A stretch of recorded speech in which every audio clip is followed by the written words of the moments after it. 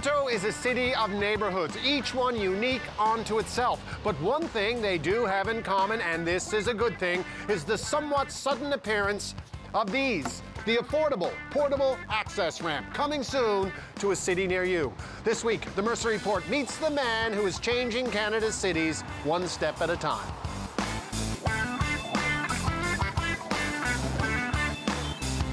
And this is the founder and executive director of the StopGap Foundation, Luke Anderson. Hello, Luke. How are you? Hey, Rick. I'm great. Thank you. Thank you for being on the show. Thanks for the opportunity to share. Welcome to my neighborhood. I've been wandering around here for a long time. I was so pleased to see these things popping up all over the neighborhood. This is what we do. These are your babies. Yeah. This is how we're raising awareness about the importance of a barrier-free society. They just slide in and out. You just pick them up, you put them in place like that. And since you've been making them, how many have you had installed in the city? In the city, we've got close to 600, but we've got almost 1,200 right across the country. How frustrating was it when you saw a business like this that should be accessible, except they don't have a ramp that's just literally this tall? That's right. So very frustrated. So over time, my running into steps in my day-to-day life made my frustration with the problem boil over. So this wonderful initiative was born out of rage. I love that. We have a lot in common. Yeah, I was upset. I was angry. I was also noticing that other people were having a problem with that same step. Parents pushing strollers, delivery people. We all benefit from barrier-free amenities. And now we're sitting outside the Detroit Eatery, one of my favorite places to eat on the Danforth, and you and I can eat here. Fantastic, yeah. Because they've got one of our ramps. This is where I first saw the ramp. Right on. Yeah, and it said stopgap.ca, so I went to the page and I learned all about you, and here we are. Right on. So you take a street that is not accessible, and like that, it's accessible. Yeah, we paved the street with our brightly painted ramps and transform the community. Well, as much as I would love to sit here all day and chat, I need to build a ramp, correct? So we've got some work to do. Yes, let's do it. But first, all right, let's have a coffee. Hey. After you. Good. And they have a ramp. They have a ramp. Look at the ease in which Luke enters the diner. It's a miracle. And this is Chris Antares. He's the owner, operator of the Detroit Eatery on the Danforth. Hello, Chris. How are you? Very well, Rick. Yourself? Good to see you, sir. We see each other a fair bit. We see each other almost every weekend, something like that. We spend a lot of weekends together. Having eggs, etc.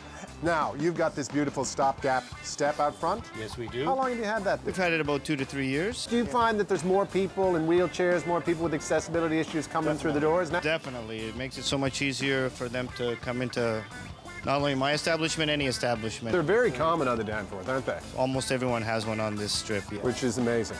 That's great. All right, I will see you on the weekend for eggs.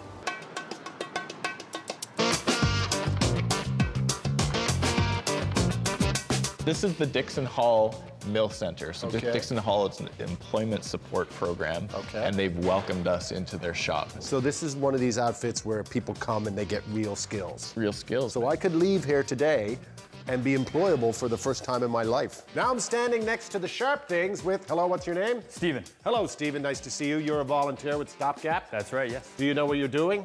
I do. Okay, and you're gonna teach me. I love that sound. Oh, there you are. Don, you just put your ass into the wood and made a cut. The ramp is ruined, Don. Where would you see stopgap ramps? We've got ramps from coast to coast. Halifax, Right. Charlottetown on the East Coast, all the way to Prince George and Richmond in the West. So say you're in Sudbury. Are there any in Sudbury? Not yet. Okay, so say you're in Sudbury and someone goes, I would not only like a ramp for my business, or maybe I don't have a business, but I would like to ensure that ramps are available. They contact you, and there's basically a business model they can follow. Absolutely. Yeah, we coach people through doing what we've done successfully here in Toronto.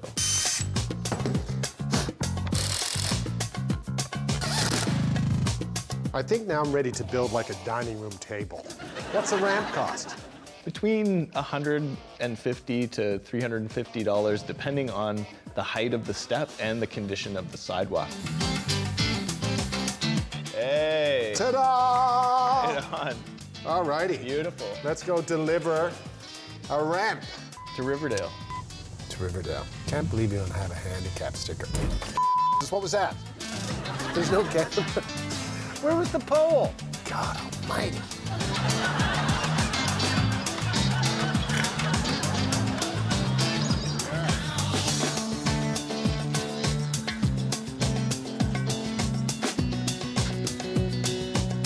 Here we are. Okay. Rampage complete. Perfect fit. Access for all. Let's have an ice cream.